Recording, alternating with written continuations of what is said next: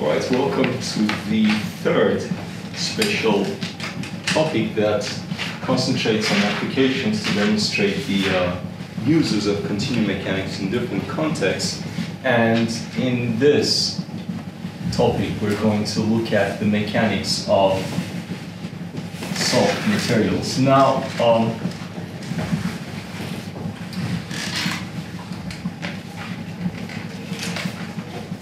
soft materials, as it is somewhat of a popular terminology for materials that undergo large deformations. So in classical mechanics, one does not encounter the use of the terminology soft materials a lot, but nevertheless, it's very descriptive of what we expect from the relevant analysis. We're talking about materials that essentially can easily deform under even light loads. That's what a soft material means.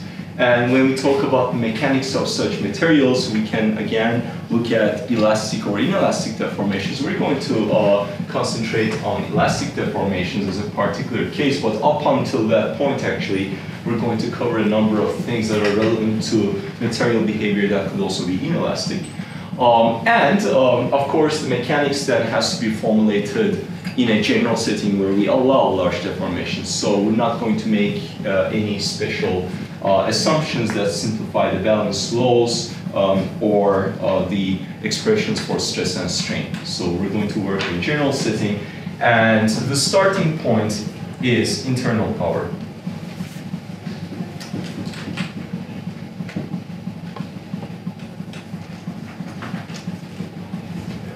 So several of the concepts that I'm covering under particular special topics actually could have been covered in the framework of the core part of the course, the first part, or they could have been covered in also in some other special topic. But there is a natural reason as to why, for instance, this concept should be covered in this special topic, and you will see why it gives rise to something that is called eventually the, it helps us develop what is called the strain energy in a general setting. And so what we're going to do is we're going to write first the linear momentum analysis, something that we already know, and I'm going to work with the local spatial form. Let's write it in this manner. Okay. And so we have a continuum, and for every point in the domain, this differential equation has to be satisfied. So now, this is an equality that holds, or in other words, I can take this, put it to the left-hand side, something is equal to 0, it's equal to 0 at every point in the domain. So since it's equal to 0, what I can do is, I can take that difference. So I'm going to take rho v dot minus divergence t minus rho v. So that's equal to 0, and I'm going to integrate it over dv. But I'm not only, so this is equal to 0, and hence if I integrate this vector over the domain, that's also equal to 0, and that is as of yet it's a vector, right? But since this is 0, if I multiply it by anything else, the multiplication is still 0, and I'm going to throw in some vector w. This vector is some spatial vector field. It can, its value can change. The components of the vector can change from position to position and through time, right? So, and what I can do is, this is a vector, I can take the scalar product of this arbitrary vector with what is essentially 0 and integrate that over the domain. The result is still equal to 0. So what are we getting at? What do we gain out of this? So let's see. So what I'm going to do is I'm going to multiply the terms out. So we have integral over the spatial configuration, w rho v dot, minus integral rho r w divergence t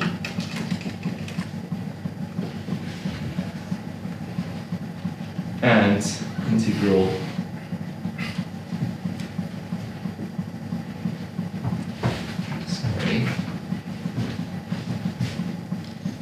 integral over R W dot rho v.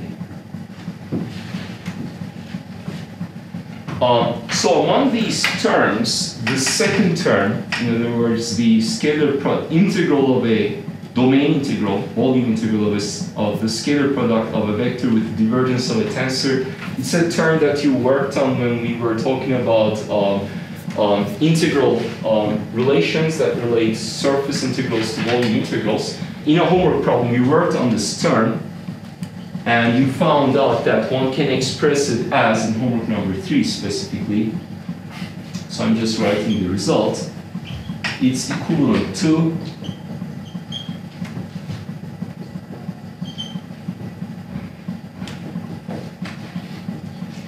that.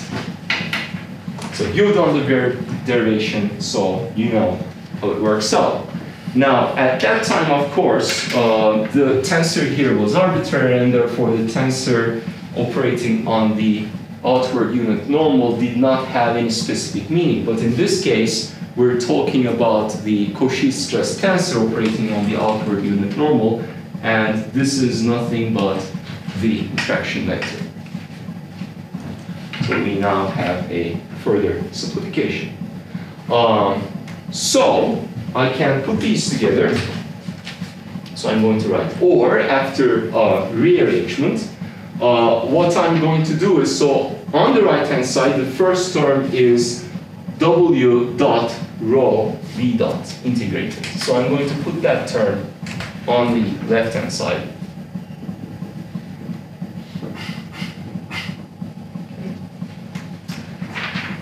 And then there is the minus of another negative term, integral of gradient W dotted with the Cauchy stress tensor, so that makes a plus. So gradient W dot T dV. And I'm going to retain the other terms on the other side, and they have positive signs, so that one is integral of W rho V, and the other one is W dot T.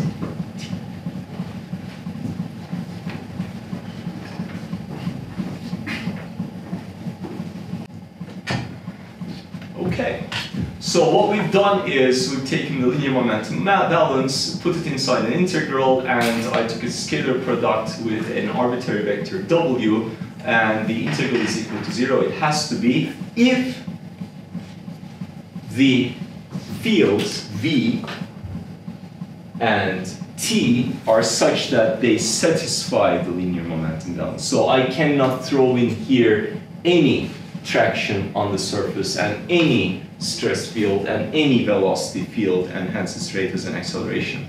They have to be the ones that appear in that have to be the ones that satisfy the linear momentum balance. If that is the case, then this result also holds. So, well, what do we gain out of it? So it seems quite seems quite useless at this stage.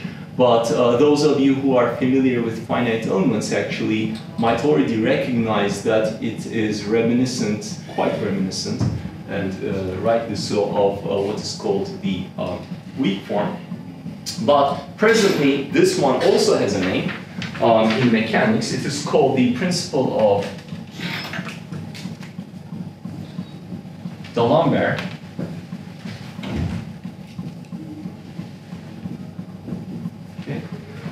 And in the particular case where the acceleration is not there, so you could still have deformation, but deformation in such a way that acceleration is omitted. You take a piece of material, you pull on it so slowly that, let's say, acceleration, inertial effects are negligible. So in that case, we talk about either statics, no motion at all, or super slow motion, so that acceleration does not play a role. In that case, we would say quasi-statics.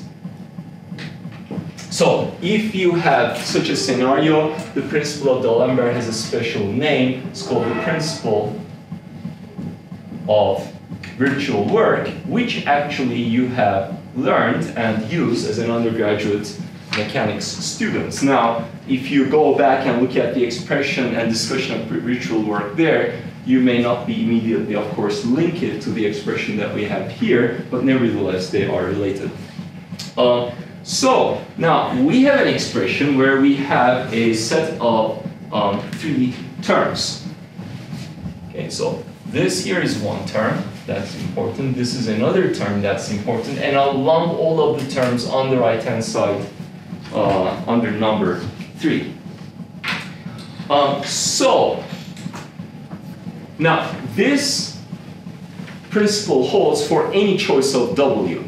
Okay, it's entirely arbitrary. It's irrelevant. Of course, there are some intricacies always. I'm assuming probably sufficient smoothness of the fields, etc.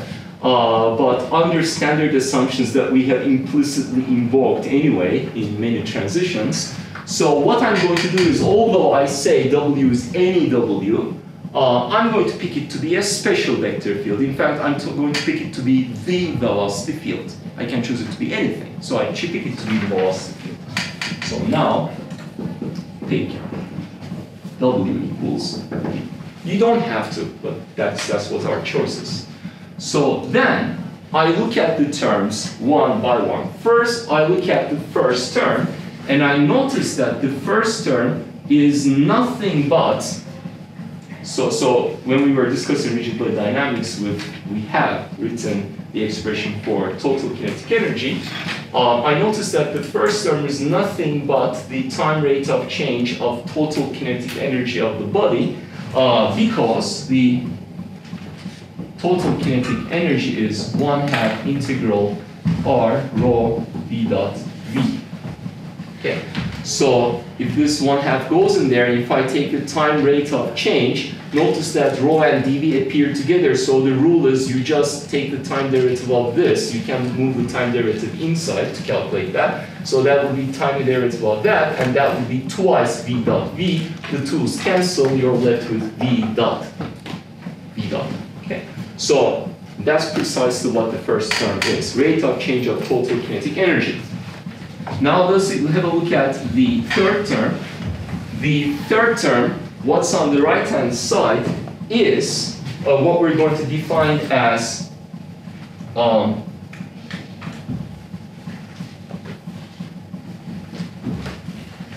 external power.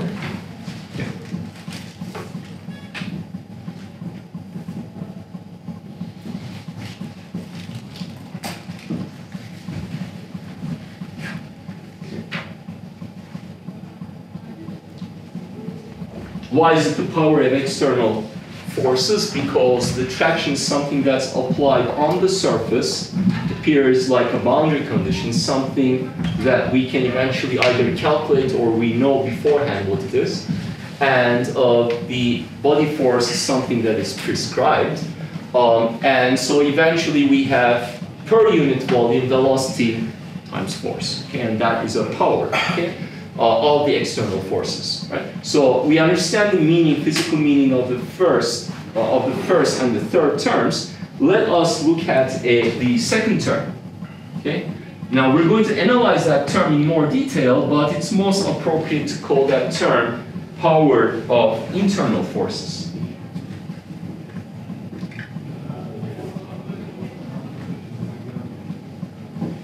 Now, of course, we do not have a point-wise force field or anything. We can define a point-wise traction for a given direction at a given time, okay? So that is like a force, but what we really have is stress, okay?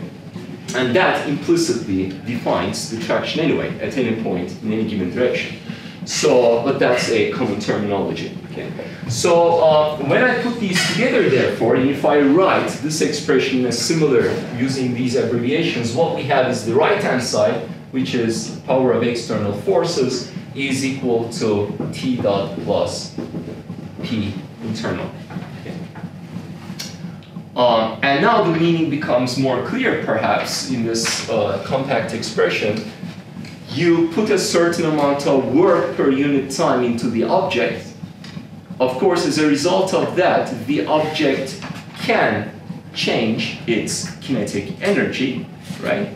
But there is also something that is associated with the fact that it is deforming. And as it deforms, it also stores energy due to deformation. You have an elastic, you have a rubber band, right? You stretch it, and that requires energy. You put work into the material, it goes partially into that as well, right? So the power that you input increases the kinetic energies, and some amount of it goes into the fact that the material is deforming and work is needed to induce that deformation. Now, that work may be stored or may be partially dissipated, converted into heat. We do not know, but for sure, in any case, some deforming work is needed, power is needed to deform the material. Okay, whether it is 100% stored or 100% dissipated or somewhere in between. Okay. So this one is physically, therefore, associated with the work needed for deformation.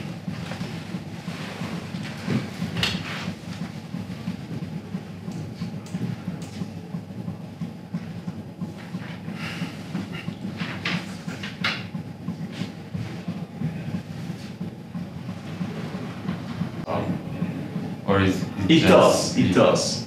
Yeah.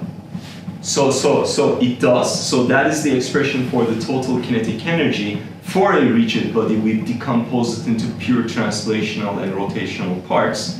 For a deformable body, we cannot do that. So it incorporates everything. Where is the potential energy itself? I lift the object. Its potential energy changes. Where is that? Kinetic energy, internal power, external power. It's in the external power. It's in here, right? So it takes that term takes care of everything. Okay. All right. So now let's have a look at the second term. Now the second term is an interesting term. We're looking at the internal power. And so we have the Cauchy stress tensor multiplying the gradient of W, which is equal to velocity. So that's the velocity gradient tensor. And we called it L a long time ago, right? So that is the second term, right? Now, I'll make a series of transformations and express the same thing in different forms. Now, first of all, this is JD capital V, so I can pull that to the reference configuration. And now I have T multiplying J here, which we defined to be the Kirchhoff stress tensor, and that was actually one use of the Kirchhoff stress tensor, so that I can precisely do this without J appearing explicitly. So we have that equality.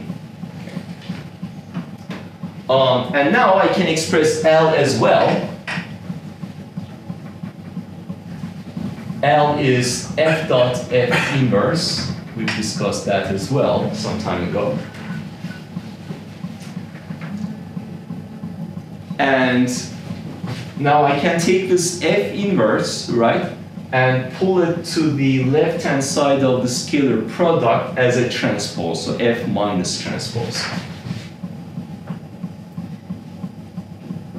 Tau F minus transpose F dot. Capital B.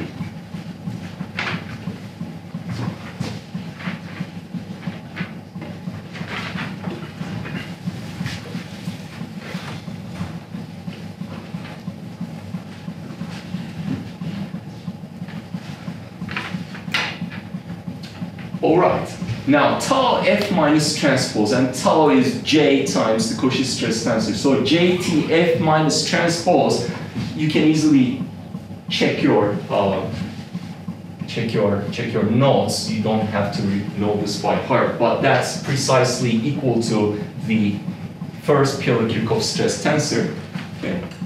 And the first Piola-Kirchhoff stress tensor defines the second Piola-Kirchhoff stress tensor as Fs. Okay. So now we have those equalities as well. Now I'm going to go in two different ways So first of all, I'm going to restate that equality, or that, I'm going to extract these two and write the integral once again.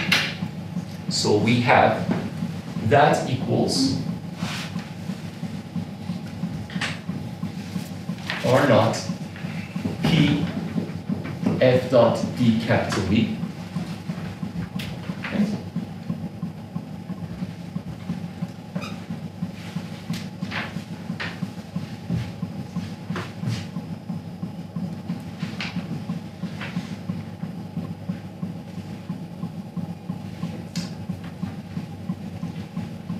And now I'm going to do a similar trick, similar to the one that we used going from there to there. So here I have, suppose, Fs, and this F can be put to the right-hand side of the scalar product as a transpose. So I'm going to have S dotted with F transpose F dot.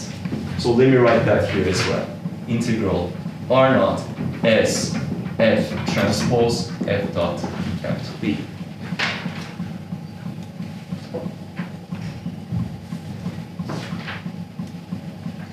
And S is a symmetric tensor. That is the nice thing about it. And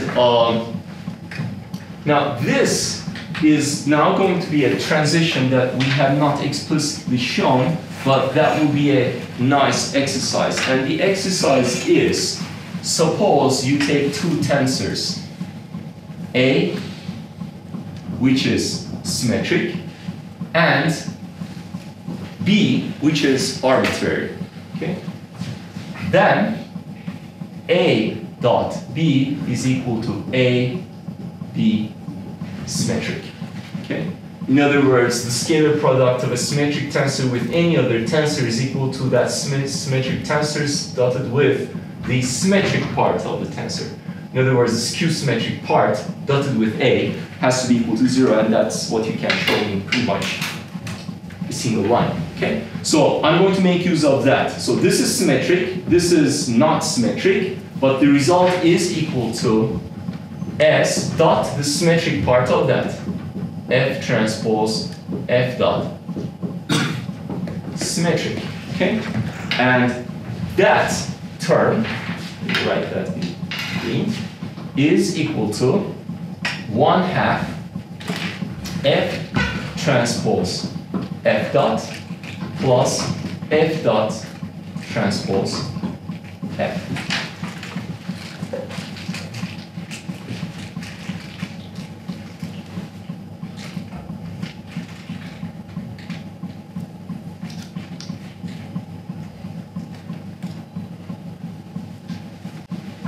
Now that last green term is actually equal to the time rate of change of the Lagrangian strain tensor,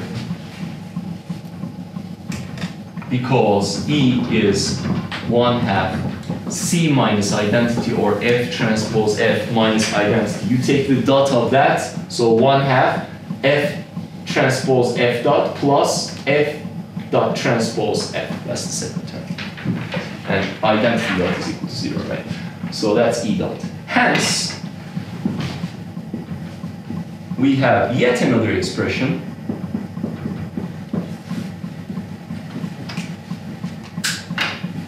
S dot E dot.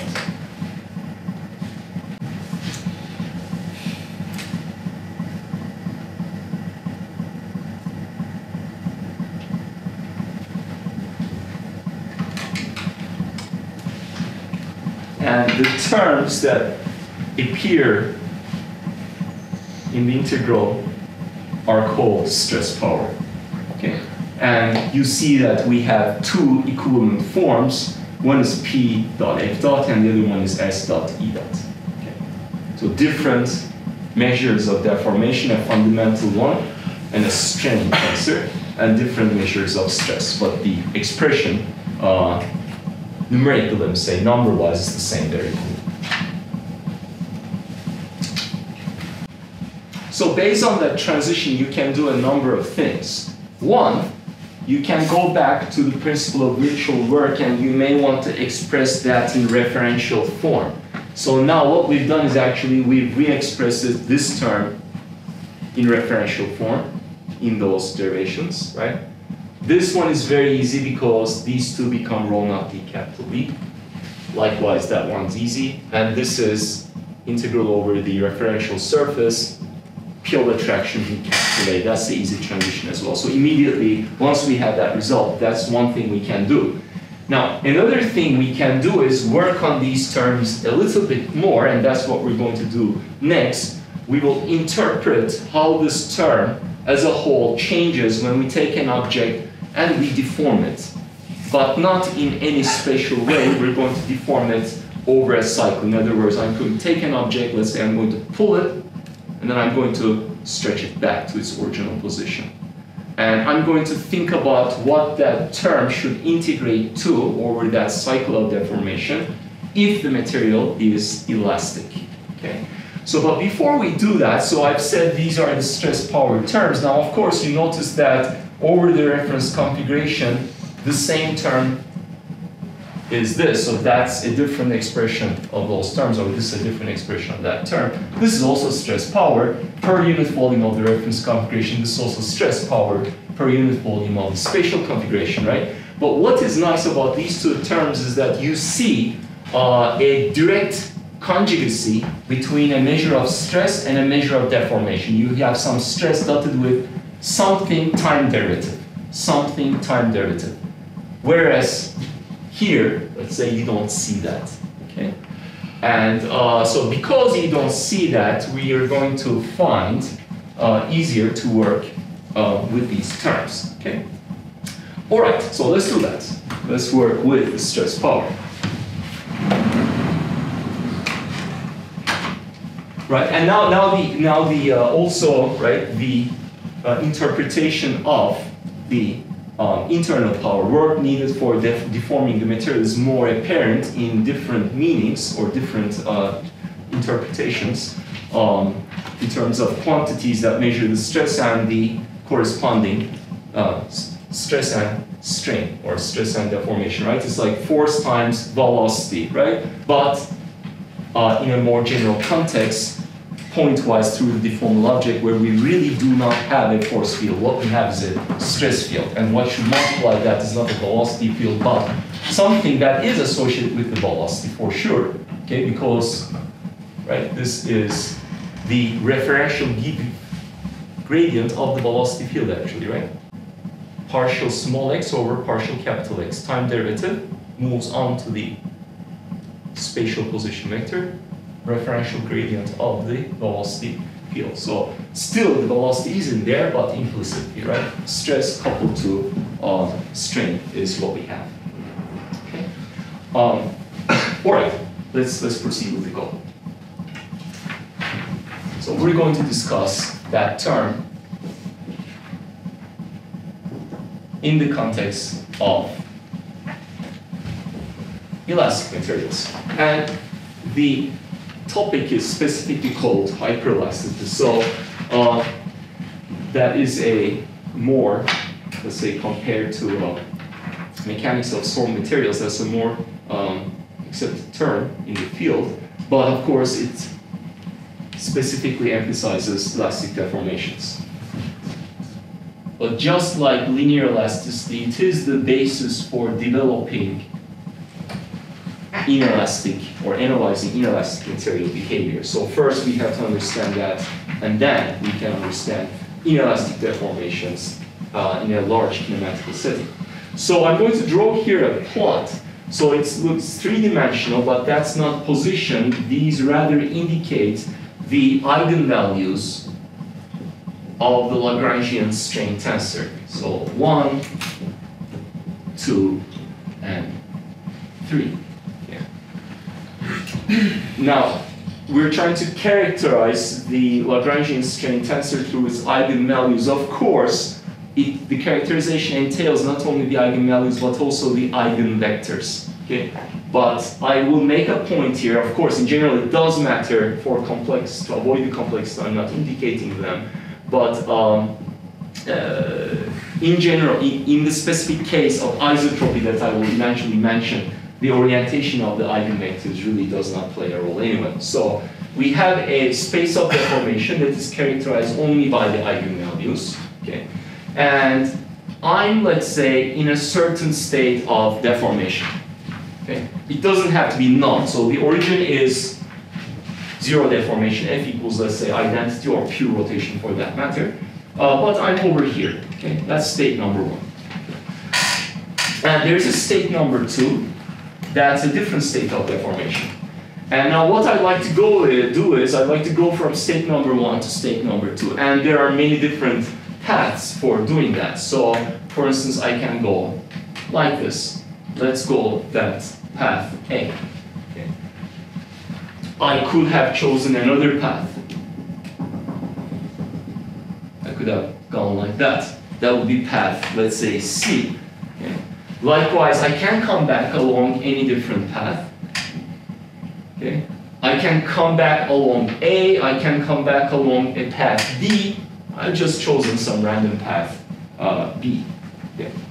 And now what I do is I try to characterize the amount of work that I need to do to take the material from one point to another one and then back.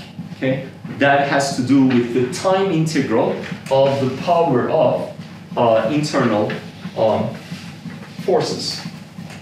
So first I look at the work.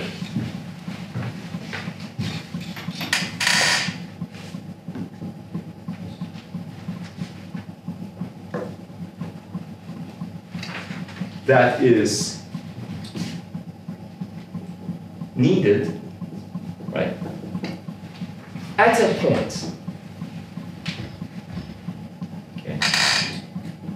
So in fact, I'm not taking the internal power as a whole, that's an integral over the whole volume. I'm just looking at the integrand, which is S dot E dot actually.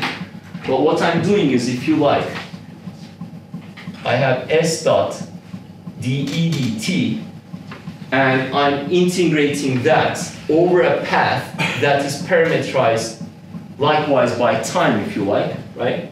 And so these two terms give me E. Okay. So I'm at a point in the domain. At that point, the power, the stress power is S E dot, and because the stress and strain fields change, when I carry out the integration, the total stress power that is needed when I go, or the stress power integrated from state 1 to state 2, that's a time integral, that is integral from 1 to S dot dE. And so that's from 1 to 2. And likewise, I can look at the work that is needed to go to B on path B from 2 to 1. Okay, so this is the work going from 2 to B on B. Okay, I could go back along some other path, but no, that's my choice. That's my path B. Okay, so that's 2 to 1 S dot dE. And now I sum these up. Okay. So I have an integral of a term going from 1 to 2 and then from 2 to 1. So that becomes an integral over a cycle, starting from 1 and ending up with 1. Okay?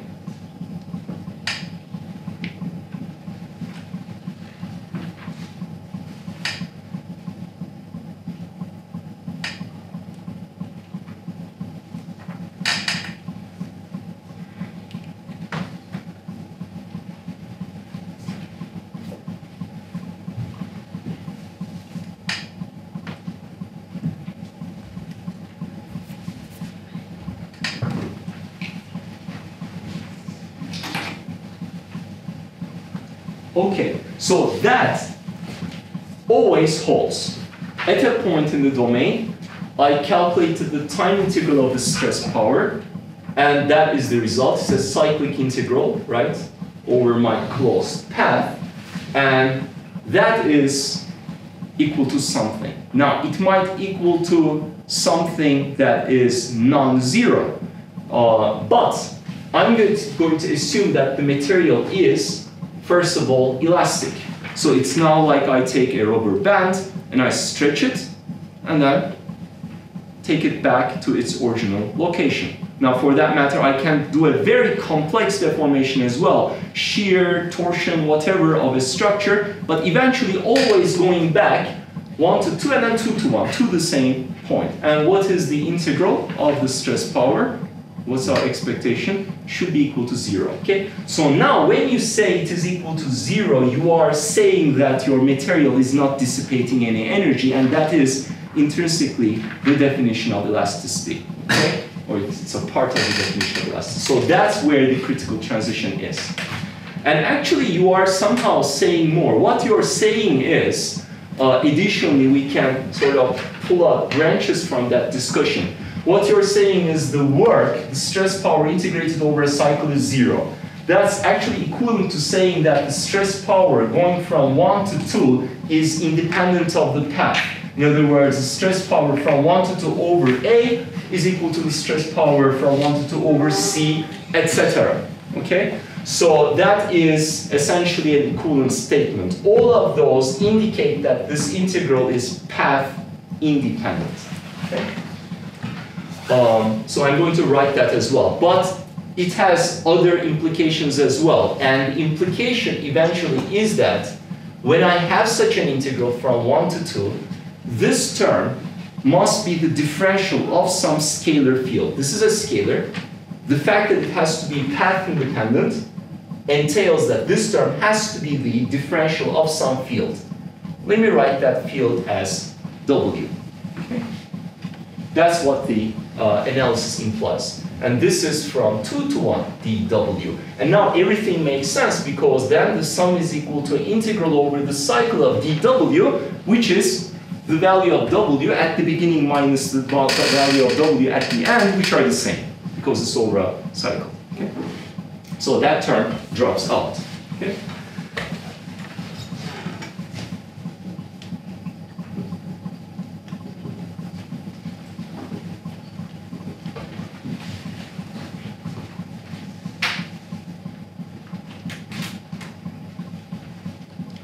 And therefore, what we have is that dW is equal to, right, as I've written here, S dot d. And the only way this can happen is, if you like, you can now, as it's a transition similar to what we have done when we were analyzing or defining the deformation gradient. dW is S dot d means that S has to be equal to del W over del E. Okay?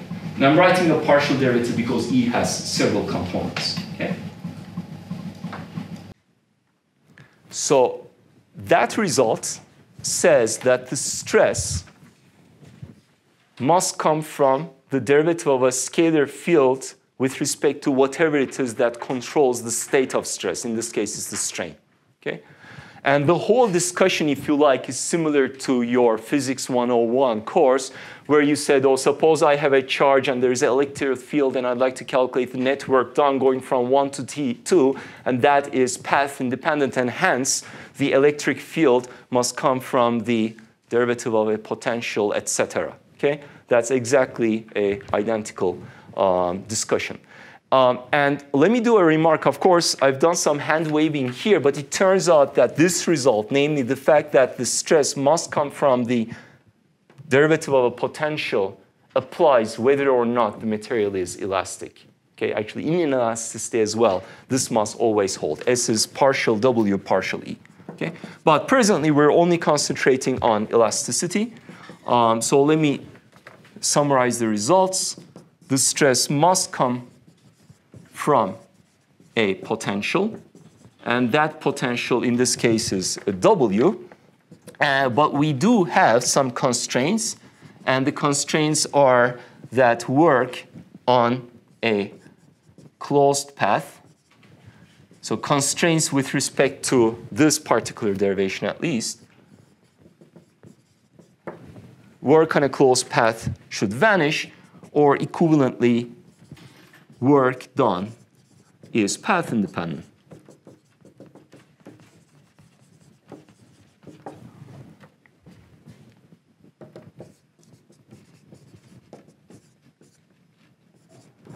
Okay, so you can go along A or C to reach from 1 to 2, but the integrals are the same. All right.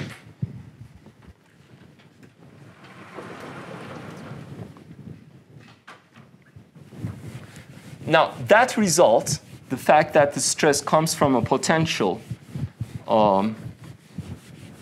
together with the assumption of elasticity, gives us an expression, a general expression for defining stress in terms of strain. Okay? And that relation in the context of elastic materials is called hyperelasticity.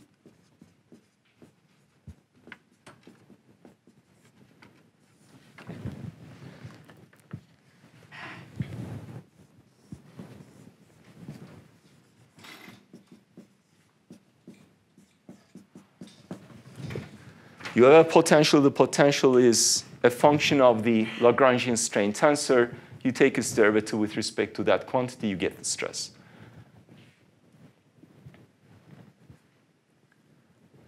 Now, when I was making the derivation, I expressed the stress power as S dot S scalar product E dot. If you pursue the very same discussion with the stress power as P scalar product F dot, you will reach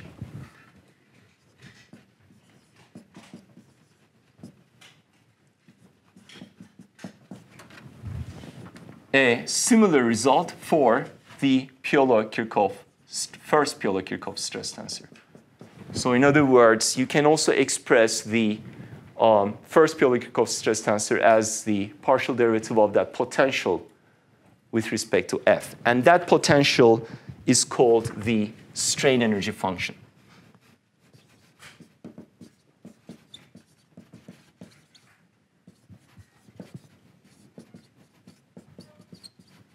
And it's very meaningful when we have this restriction of elasticity because the amount of energy that is stored at a point, so hence per unit volume, when you take the material from state 1 to 2 at that point, the amount of energy stored is precisely the change in the value of W when going from state 1 to 2. You just calculate the value of W at state 1, value of W at state 2, you subtract, that's your additional energy input to take that material from state 1 to 2. Okay. If you have a material that is dissipative, of course, the amount of energy that you need to put in to take the material from state 1 to 2 is that, perhaps, in addition to that, a number of other things. Because the material will dissipate and the total strain energy, the elastic energy storage is not equal to the total work done.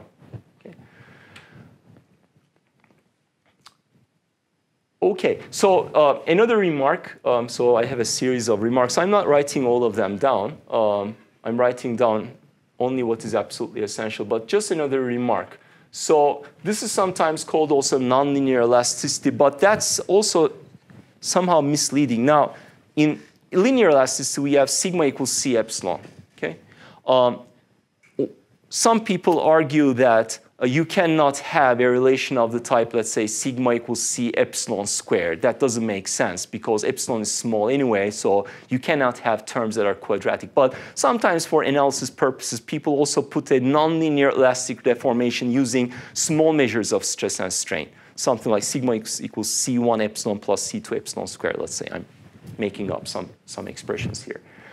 So that's also nonlinear elasticity. But really, strictly speaking, when you say nonlinear elasticity, one really refers to large deformations. And nonlinear elasticity, the stresses and strains you should make use of are SNE, PNF, etc. Okay? So that is already nonlinear elasticity. That is actually hyperelasticity. But why do we also sometimes put in hyper here? Because there were, in the early developments, other descriptions of elastic deformation, or presumably elastic deformations, at large kinematical motions, okay? And at that time, people did not realize that the stress, some people at least, did not realize that the stress had to come from a potential. Okay? So they wrote down some expression for the stress in terms of strain, and they said, oh, look, here I have a stress in terms of the Lagrangian strain components. And that's what I expect in general. S is a function of strain, so this must be an elastic material. But that's not always so, because not every tensorial function of another tensorial function can be expressed as the derivative with respect to some scalar field. Okay? And so just like not any vector field is the derivative of some scalar potential. And what that means is that if you take such a material description, suppose I have an elastic band that obeys some presumably elastic behavior, but it does not come from a potential, the stress, then what you can do is you can take the elastic material, stretch it, and then push it back, or do some equivalent elastic cycle, the net work done will not be zero. And that is not elastic. Okay? So the ones that undergo correct elastic deformations are called hyperelastic. Okay? So that was like a distinction at some point to highlight that this is the correct way to go, let me say. All right, so we are in good shape. So we have somehow derived partially rigorously, partially by waving our hands, a strain energy function and an expression that relates stress to deformation. And now let me proceed with a discussion that pertains to the particular forms of the strain energy function. So now what I am interested in practice is always an expression for the stress as a measure of the deformation. So now I do know something. I know that the stress does come from a scalar potential, but I don't know the form of that scalar potential. Just like I know rigorously, theoretically, that sigma must be equal to C epsilon, but I don't know what C is. To determine this unknown in linear elasticity, the tensor C, fourth order tensor, in this case, the strain energy function, I need to do experiments. Okay? We must do experiments.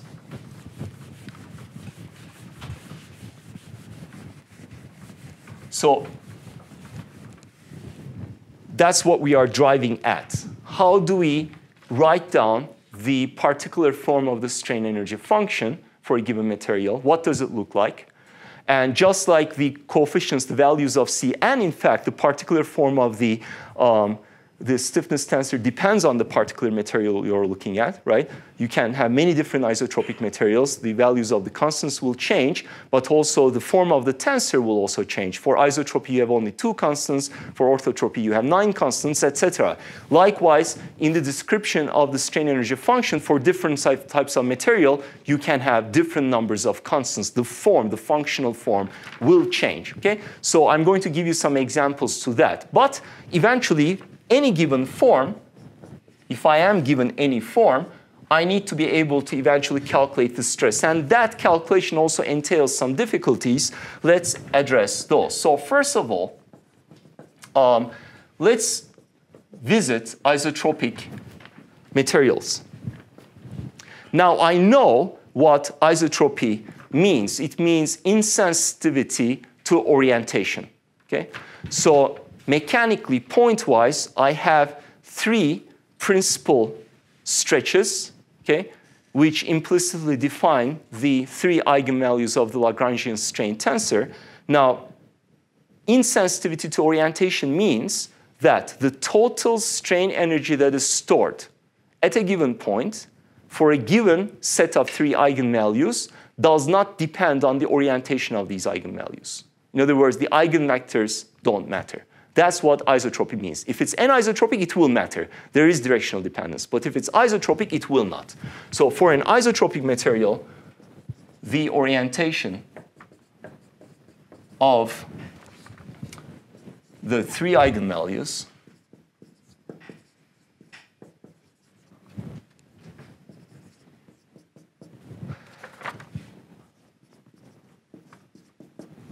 does not change the stored energy.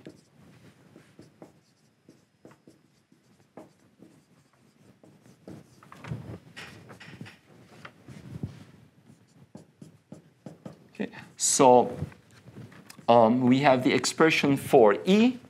It's the eigenvalues times the eigenvectors, eigenvector basis. Okay? That's the spectral decomposition theorem. And what we're saying is that the orientation of E does not matter, which means that if I take E and rotate it in any way, and that rotation is described as we know as such, that's the rotation of a tensor. And now Q will go onto QV alpha, and Q transpose will go into that V. Okay. That's the rotation of E. And now this verbal expression mathematically is equivalent to saying that the value of W for E is equal to the value of W for QE Q transpose.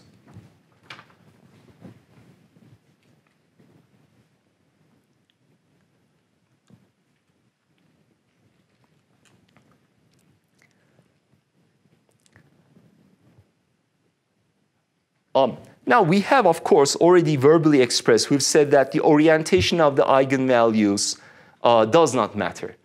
It implicitly says that W should only be a function of these three eigenvalues somehow, but this is a slightly better way, a more mathematical way of expressing that result. So I've thrown in E and I've rotated it arbitrarily, and what I'm saying is any arbitrary rotation of E will give the same value of W. And now once I write this, that's not a very trivial statement in general. If you forget about the physical interpretation, a scalar function of a tensorial variable is equal to the same function evaluated at an arbitrary rotation of E where Q is proper orthogonal. Then there, it turns out, exists a theorem, it's called the representation theorem, which says that such a function should only depend on the three eigenvalues of the symmetric tensor E. Okay, so that's the result. So then, an isotropic representation theorem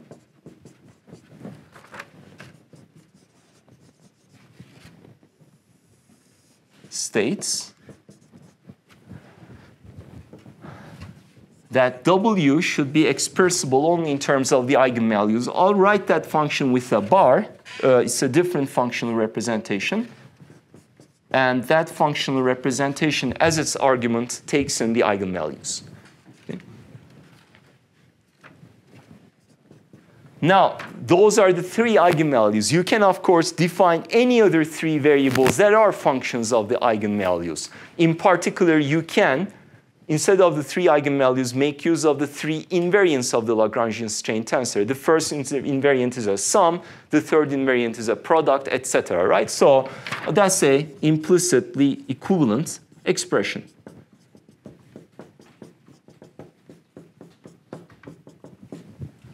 In fact, E differs from the right Cauchy-Green deformation tensor C, F transpose F, only through a factor and an identity.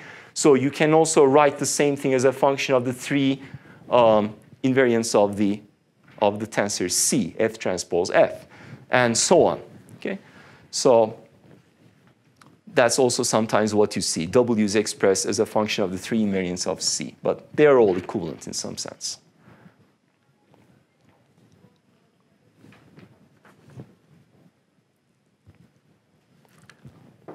Okay? So now that's nice. I'm going to eventually make use of that. It's nice because we have simplified a very general expression to something that is more specific.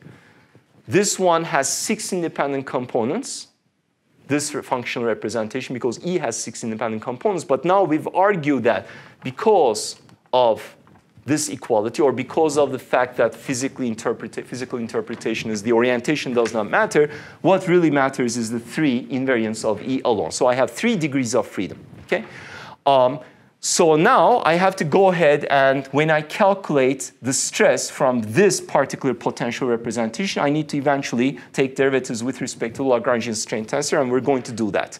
Okay? So you may wonder, why did I write here an isotropic representation theorem? Because this equality, okay, implies isotropy, but there are similar equalities, or qualitatively they look similar. There will be other ingredients as well that apply to anisotropic materials, and similar equalities help us eventually restrict this very general form to particular expressions for the strain energy function, as we have done here, reducing the number of degrees of freedom or simplifying the description at least. And that would be called an anisotropic representation theorem. You will have at least one chance to discuss such a representation in a problem. So now, we're in so what do we have so far? You see this, you understand we have we're not talking about inelasticity, so we have a elastic material, and in particular a hyperelastic material, because I know how to calculate the stress from this potential. So let's do that. Let's calculate the potential. So I'm going to go back and proceed from there.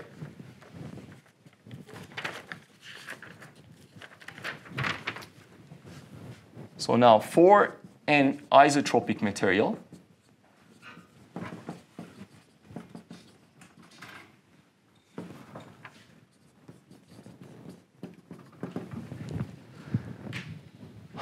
and here now I'm going to make use of some homework results that you worked on, specifically homework 3. So this is what I'd like to calculate, but my function is in terms of the 3 invariants. So I need to do a chain rule. So first, partial derivative with respect to the first invariant with respect to E, plus same thing with respect to the second invariant,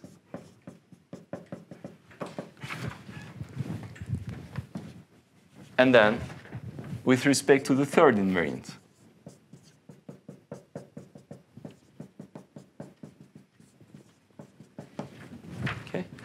And all of those terms are terms you've worked on. So you've determined that, for instance, this one is equal to identity. That term is equal to trace of the identity minus the tensor itself. And this one is the determinant of E inverse.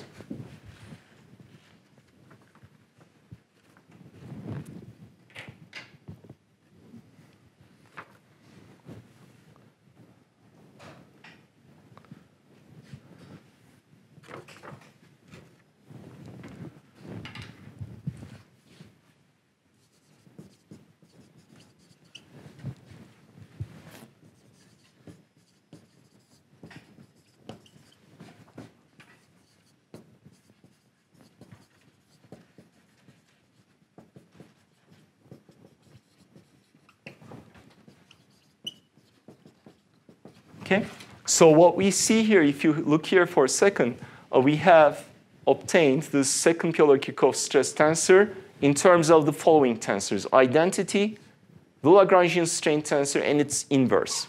So several weeks ago, right, I discussed the Cayley-Hamilton theorem, and I said it allows us to do nice things like expressing the inverse of a tensor in a slightly different fashion. If you go back to that expression that we've derived, we've expressed the inverse in terms of the Lagrangian strain tensor up to quadratic terms. So this can be expressed as things that are up to the quadratic order of the Lagrangian strain tensor.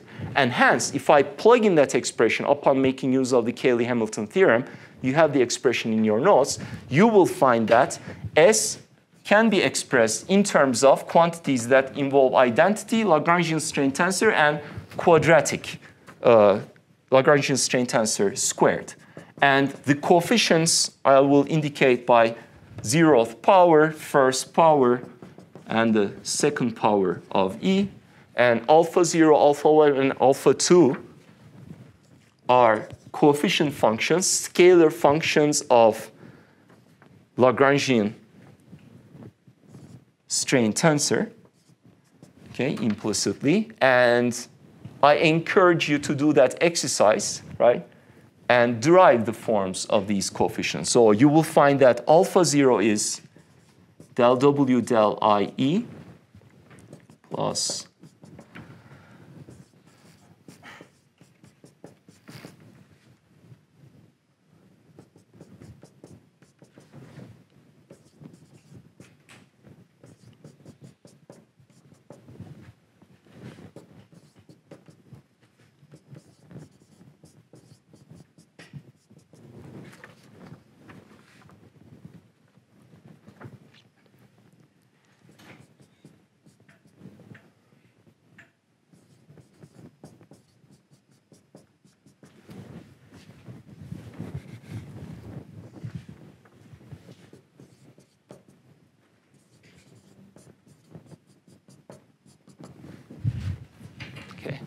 so what you have to do is you have to just plug in the Cayley-Hamilton, using the Cayley-Hamilton theorem expression for E inverse, group terms that multiply I, E, and E squared, and you will find these coefficients. Okay, please do that.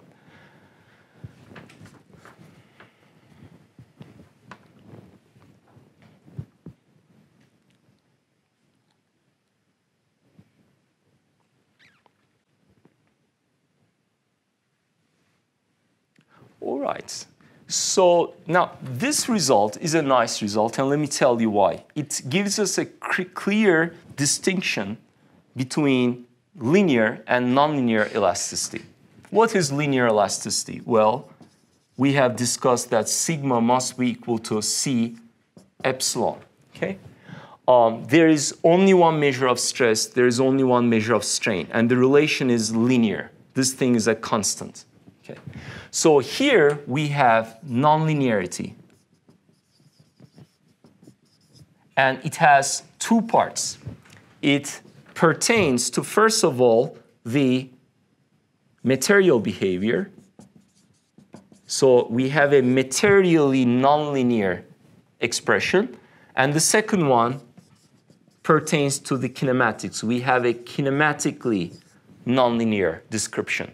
Why do we have a kinematically nonlinear description? Because I've chosen the Lagrangian strain tensor in this expression. It's important that this is the Lagrangian strain tensor. I cannot go ahead and plug in here the Eulerian strain tensor. It's meaningless. This is spatial, this is referential, etc. Their values differ from each other a lot at large deformations. Yes, if the deformations are small, and that pertains to the kinematics, then there is only one measure, and that's epsilon. And here on the left-hand side, there is S, not P. The choice is not arbitrary, okay? But here there is only one, that's sigma. Now that's kinematic nonlinearity, but there is also material nonlinearity. The relation here is linear, whereas you already see here that even if these constants were actually these coefficients are constants, they are numbers, S is at least quadratic in E. So there is no linear relation between the stress and strain. So we have material, functional nonlinearity. But we have to immediately remember or realize that these coefficients are not constants themselves because W is a function of these variables. So these coefficients are actually could be arbitrarily complex functions of E. Okay? So in other words, even this term here could be, let's say, some logarithmic function of the Lagrangian strain tensor, and that's a highly nonlinear term. Okay? So we have a lot of nonlinearity in that expression. Okay? So we have material and kinematic nonlinearity embedded in that result. Okay? So now this is nice. This is a particular expression for the stress in terms of the strain when we have isotropic hyperelasticity. But still, I haven't answered the question, what is W? I'm assuming I know W, but I don't. In other words, here, I don't have anything that distinguishes, let's say, rubber from muscle. They are both soft materials, but what's the difference? The difference comes in through the particular expression for W. They will have different functional representations. They will have different numbers of coefficients. And even if you could use the same functional representation, the values of those coefficients that appear, constants that appear in that representation will be different because you're talking about different materials. Okay?